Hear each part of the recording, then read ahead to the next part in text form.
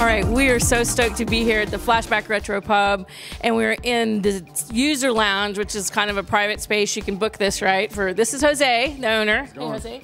And you can book this for private events and stuff. All the games here are free, which is the killer thing about this. My poor son, Justin, just said this is the third time in his life he's ever actually played a video game, and I feel like I have failed as a parent, but that's okay. We'll get him caught up. Jose, why don't you tell us a little bit about some of the stuff you offer here and some of the drinks and stuff you do? Well, we have about 65 games to choose from, all cabinets. We don't carry pinball. That's the one thing people ask us all the time. It's strictly just arcade cabinets. We've been collecting these games for probably 6-7 years now, so we have a pretty good collection. Besides what we have in here, we probably have about another 30 games or so in storage.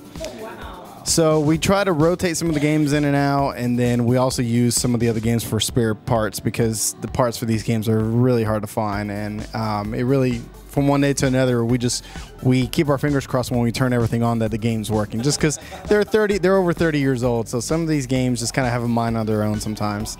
Other than that, besides the games, we have a great selection of craft beers. At any given time, we carry between 90 to 100 different craft beers, and we specialize on local and regional brews. So Oklahoma, we have about 7-8 different breweries that we carry, and then we carry at least one brewery from every surrounding state. Some states more, like Colorado, we have like 4.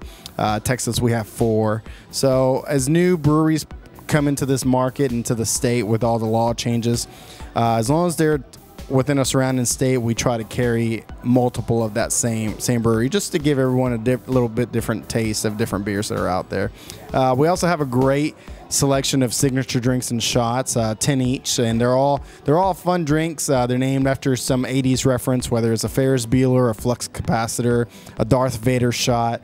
They're all fun, and people really enjoy them. So it's fun just seeing the expression on people's faces when it's not just coming in here and playing the games. It's the overall experience from the drinks to the decor to everything that's here.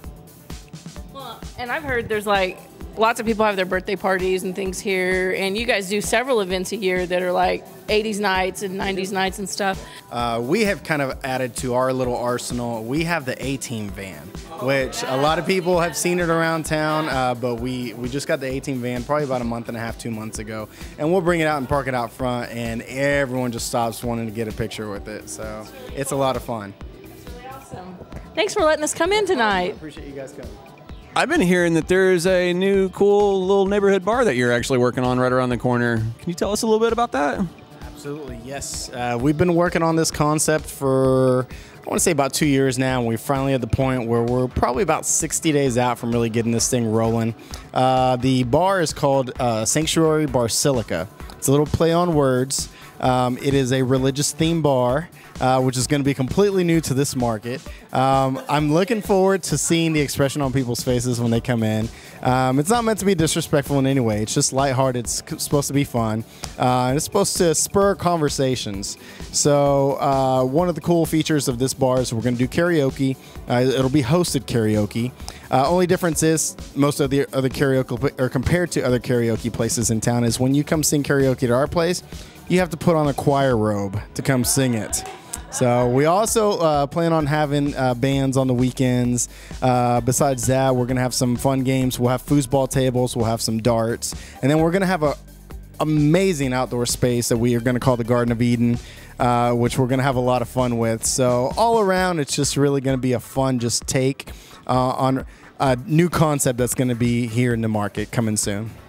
Can we get a sneak peek? Absolutely. We'll give you guys a sneak peek.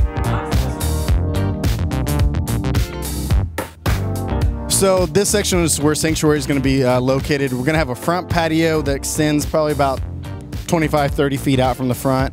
Garage doors on both ends of it, so we can basically open the garage doors and just let the music flow in and out, as well as the patrons. Entering through the back door here is the back door Sanctuary. So you're instantly greeted by Jesus on the wall. He's looking towards the bar on purpose. It's directing you to go to the bar and get a drink. So This space here is about 2,500 square feet. We have a stage in the center that's about a 16 by 12 foot stage. So really good size for a band to play up there. We'll be able to have seating that's that we can rearrange in this area here. The patio area, the Garden of Eden, will be back here.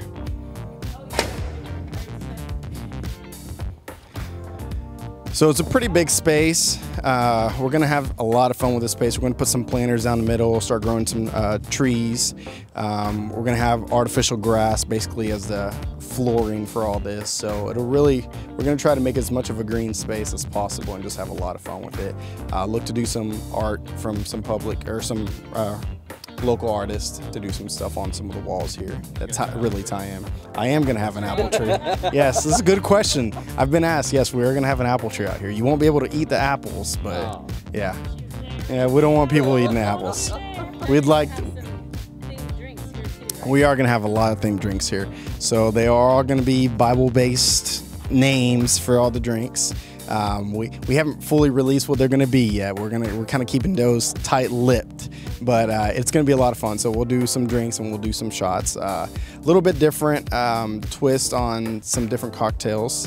Again, I'm trying not to divulge too much here, but it'll be a really fun list and it'll be a great list, and I think people are really gonna enjoy. So, awesome. Yep. All right, and we'll head back inside real quick. The bar over here. It's actually about a 24-foot bar, so it's a little bit smaller than Flashback's bar. Flashback, just comparing, that's a 30-foot bar. It's over there. But we have a little bit less space at the bar because we want people to really just kind of be out and enjoying their time here. But this will give you some of an idea of what the front of the bar is going to look like. So there's different etchings that we've done, different biblical figures that we'll use. About 60 days out, just follow us on social media for all the updates, and we'll be posting really when this thing's about to get rolling. So look forward to having you guys back.